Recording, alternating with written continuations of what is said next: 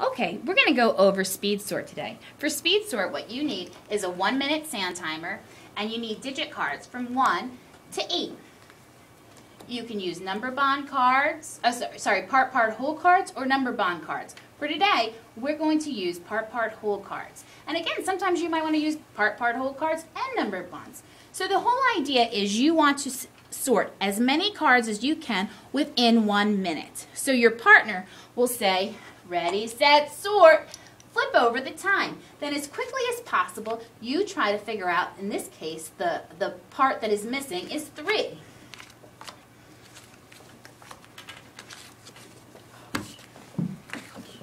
There's no 9. So play continues. After the minute is over, you would count how many cards you have sorted correctly. There's also a self-checking feature in the back. So let's just say within a minute, I was able to sort 20 cards correctly.